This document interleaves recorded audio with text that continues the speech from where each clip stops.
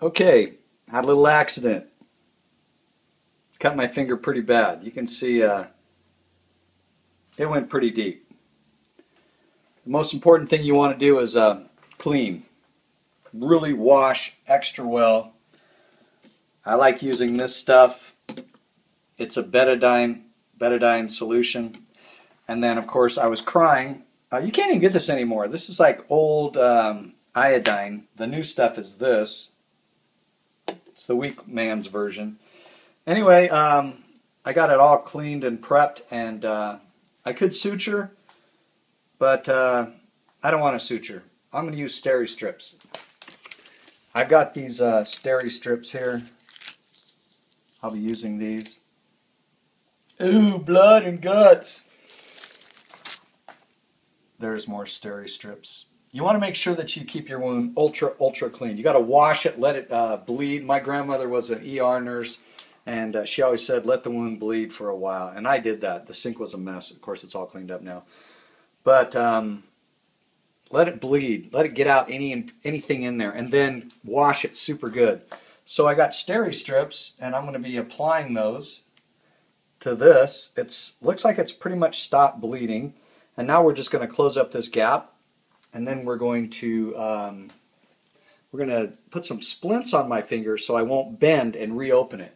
And we're going to keep that, I'm going to check it every 8 hours, 24 hours, depending on how I feel. And we'll see how it goes. And I also have some standby antibiotics in my med kit, which is always a good idea to do, just to ensure that you don't get an infection settling in. One of the things you want to do is use alcohol. You want to sterilize everything, your hands, anything that you're going to be using, scissors. You've got to make sure that everything is sterilized.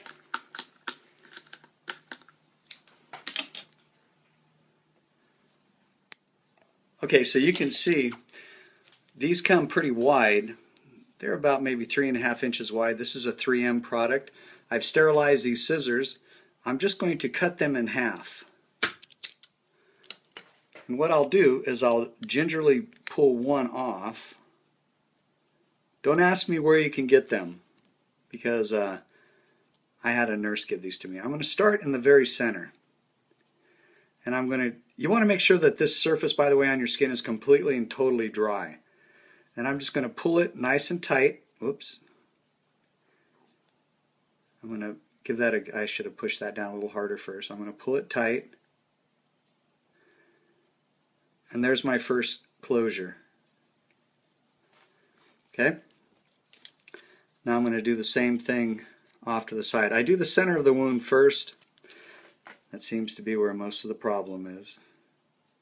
This one I'm going to do just because I'm having a bit of a problem with my finger, and I'm doing this all by myself. I can slightly bend, and I can get a good pull on the skin. You can see?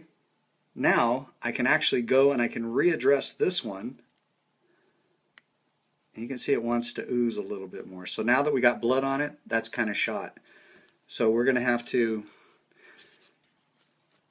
That's plasma coming up right now. We need to let that dry really good. But you see how this one's pulling? And that's okay if you get a little wrinkle. You just want to have it really tight. You want to get a good closure. Now, it's wanting to bleed a little bit just because of that other one we put on. So I'm going to apply a little bit of pressure again. It's already starting to close on us. So I'm going to put pressure on here, and I'll be right back to you guys. Okay, we're back. Now, you saw before I put this on this side and it sort of opened it up and made it start bleeding. I'm telling you, you got to be very careful not to agitate it. Theoretically, you should be doing this above your heart. Okay, so I'm going to do the same thing here. I'm going to attach that before it opens up again. And I'm going to push on it.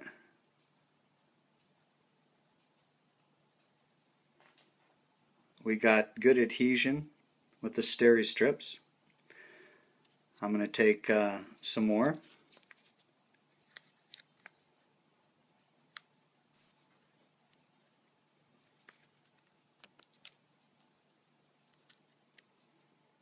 You see where it's starting to ooze a little bit? That's because we're moving the wound around, and where it started coagulating, it stopped.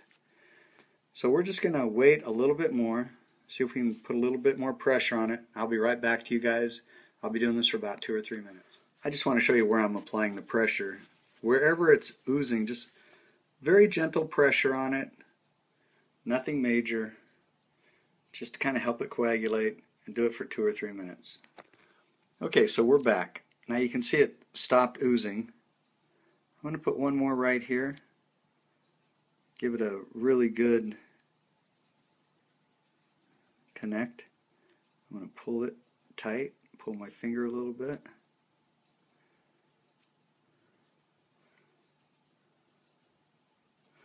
Now these steri-strips are pretty amazing. You can see that it's hold on. It's really pulled the wound closed. I'm going to put one more over here.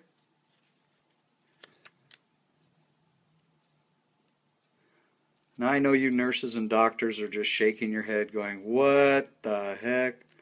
That's okay. I've done this before. I know my success rate. Now you see how it's starting to ooze again? That's okay. We're just going to put pressure on it. We're going to hold it. I'll be right back. Now you can see it's closed up pretty good. This is the easy part. The tough part is to immobilize the finger and not bump it for at least 24 hours.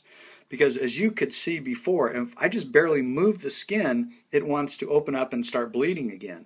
So now I'm going to take some tape, I'm going to wrap it around both sides of these steri-strips here, and that's going to hold this in place, and then I'm going to put a piece of wood to immobilize my finger so I can't move it, and then I'll wrap it with gauze and pad. I'll be right back. Okay, I have cloth tape. I prefer cloth tape over paper tape. I just think it's better. So what I'm going to do is I'm going to cut my strips ahead of time. I cut them about 5-6 inches long. Okay. So you can see we're doing pretty good. We're not oozing.